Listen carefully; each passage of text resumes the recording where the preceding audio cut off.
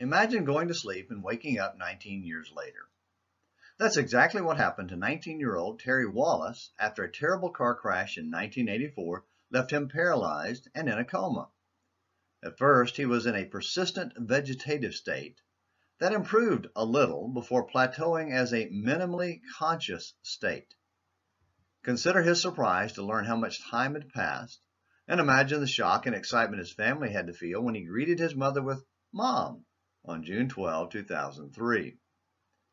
But consider the sorrow and frustration as reality set in about what he had missed. In his mind, it was still 1984, and he was a 19-year-old kid with his whole life ahead of him. Suddenly, he was 38 years old, with serious health problems, physical and mental limitations, and family issues. Much work lay ahead as he tried to catch up. Losing 2 decades of life leaves an empty space with lots of problems.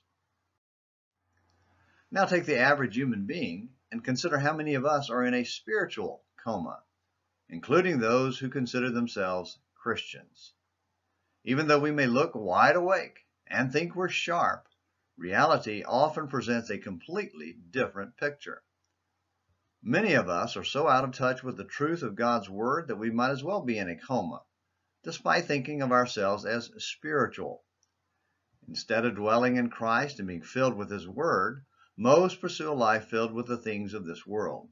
They live in a minimally spiritual state. Oh, they walk and even talk spiritual talk, but are completely unaware of spiritual reality. What happens when the light of God's truth breaks through the fog and we believe the truth and, after being baptized into Christ, awake to a whole new world? Well, it's the same as Mr. Wallis. Surprise, shock, excitement at being alive and aware, saved. But that's soon followed by sorrow, frustration, and perhaps despair at the wasted years, especially if they were decades of a minimally spiritual state.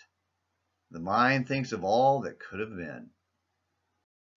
We have a great example of that very thing in the Bible as Israel went through the process 20 years after the movement of the ark and destruction of Shiloh.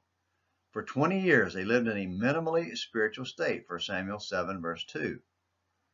Finally, Israel began to wake up from their spiritual coma and feel genuine sorrow for their wasted time not serving God. Well, the Wallis family was waiting but unprepared.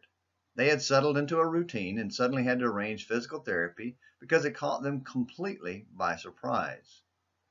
But God is not caught by surprise. He was waiting and ready and had a doctor named Samuel ready to help rebuild their spiritual muscles, 1 Samuel 7 verse 3. God is waiting and ready for you to wake up from your spiritual slumber. Jesus, the great physician, is the only one who can wake us from our minimally spiritual state. He's gently calling you, whispering softly, "Now is the time to wake up." So wake up, my friends, and don't despair about the wasted years. Instead, be excited about the Lord's love and mercy and spread the message. Well, thanks for watching. Be kind and spread the message about morning minutes in the Bible on An American Missionary.